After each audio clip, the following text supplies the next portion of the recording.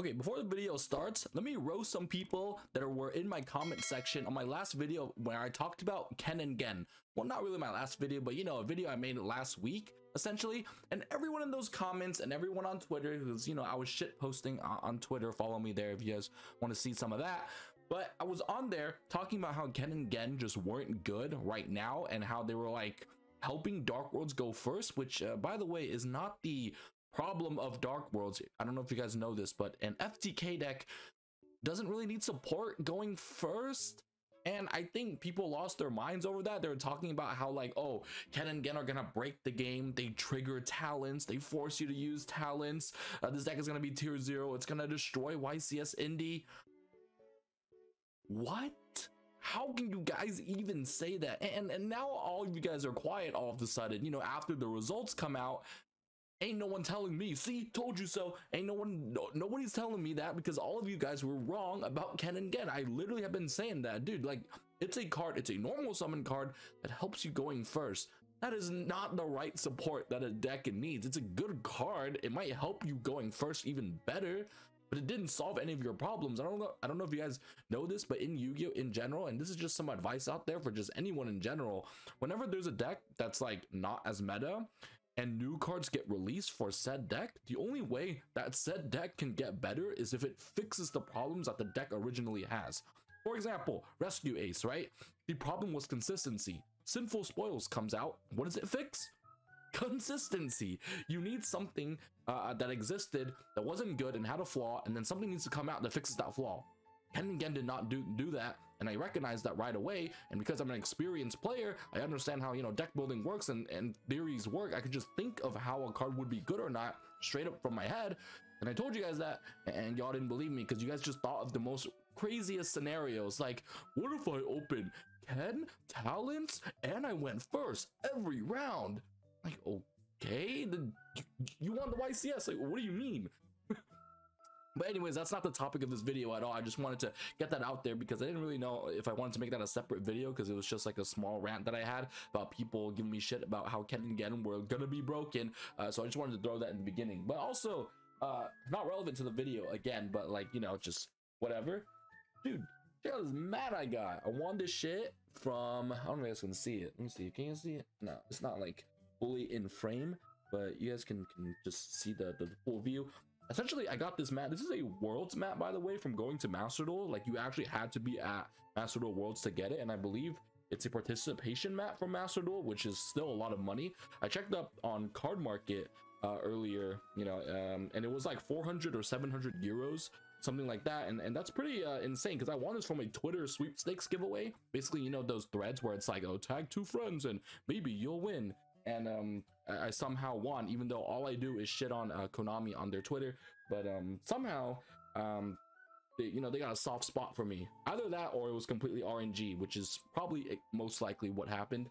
But yeah, cool Matt. Just wanted to show that off out there. But all right, so let's dive into today's content. Actually, I wanted to talk about YCSs in established formats, right? Because YCS Richmond is coming up. I know all this week I've been talking about YCS Indie, but let's go ahead and dive a little bit forward to next week, because it is going to be a YCS in the same format, but the number one thing that's going to change is that the format is now solved, right? And not necessarily solved in a sense that like we know what's correct and what's not, but it's at least way more predictable than it was prior to YCS Indie, right? So YCS Indie, we had no idea of what was going on, but I think now going into YCS Richmond, if you are not expecting to play Rescue Ace, you're pretty much crazy, right? Because it's like, it's on paper for you to expect to play Rescue Ace. So going into this format, I do think the RNG will be reduced by a lot, right? Because the rogue decks are going to go down by a large margin, because the meta decks are now gonna have their place into this spot. Even though I do think in the format overall, people are still gonna play their pet decks. It's not really gonna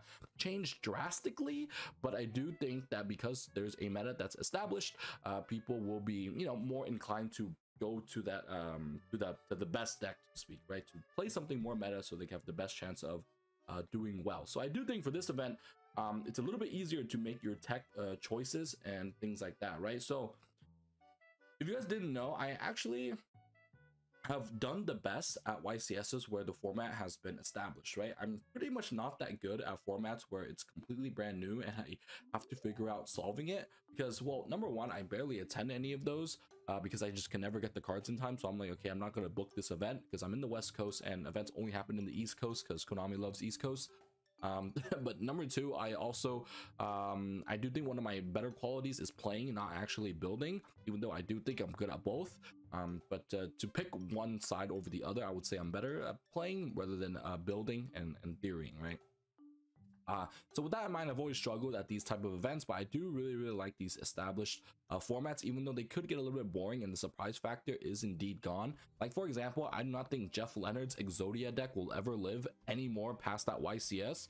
At that YCS, it was still a debate whether people would play Droll and Lockbird or not, but I do think going to this event, everyone's going to play Droll just because of Triff's deck, the Vanadium deck, being, like, you know, obviously represented and tier limits being represented and all that type of stuff. Like, you kind of have meta cards that you can that are more established now than before, right? Because before, if you expected the meta to be purely in Rescue Ace, maybe you just didn't even play Droll in your deck. But obviously now that you know Vanadium and tier limits are a thing, or like at least more popular, you can actually decide to main Droll, right? And I know that's probably not the best example because everyone played Droll already, but that's just you know, you can apply that for like other cards as well, right? So I do think one thing that will be drastically different for this event over the YCS Indie is because I think the way you build your deck for YCS Indie, you have to play more generic cards that kind of hit everything. So for example, Ash, Imperm, and maybe like Effect Veiler were really good, and Steven Santoli actually played all three of those tech choices, right? And the thing is, while like those cards might not be the most impactful cards compared to like Nibiru or Droll and Lockbird, they did something against everything, which is how you should build probably against these against the meta where you don't know what anyone's playing, right? You want to pick the most generic cards, even if they're lower impact, they at least do something, so you're not playing dead cards in your deck. So that, you know, when you draw your 5-card hand, most likely if every card's live, you're probably gonna have a good chance of winning, right? But I do think going to this event, I do think you can be a little bit more specific with your tech choices now, because now we know that Rescue Ace is leading by a huge margin. Maybe Nibiru in the main deck, or even Lightning Storm, for example, in the main deck, or even a copy like Super Poly, like I have on front of you guys on the screen, will be something more strong and more relevant, right? Because if you go to an event now, the likelihood that you play Rescue Ace is way higher than you would have had how you went to YCS Indie, where it was a little bit more you know, under the, not really under the radar, but like there was no clear last event to like look at, right?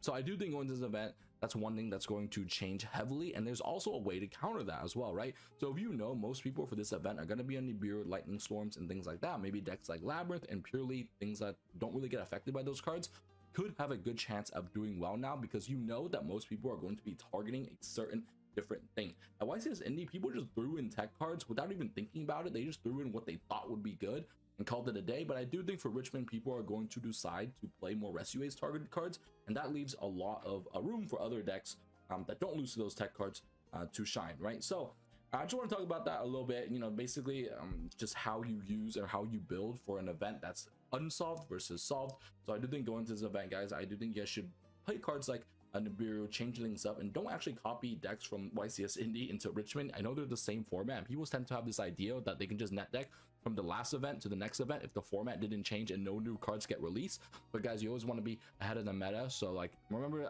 for this event to build for Rescue Ace and main those cards that are more impactful than, you know, just a simple Veiler. I don't think those cards can cut it for this event, but they could have cutted it for Indie. But now I think the way that you want to win for a YCS is to play more high impact cards, like maybe even main deck Droll, for example, if you're expecting a lot of Vanadium and things like that, right? So that'll be it for this one quick short video. I know I had like a rant in the beginning, but this video was going to be quick, me just talking about my thoughts of YCS Richmond and how you guys should prepare for the event, even though I kept it pretty brief. But I hope you guys enjoyed the video nonetheless. Don't forget to like, comment, and subscribe if you guys found it insightful, and I'll catch y'all in the next one.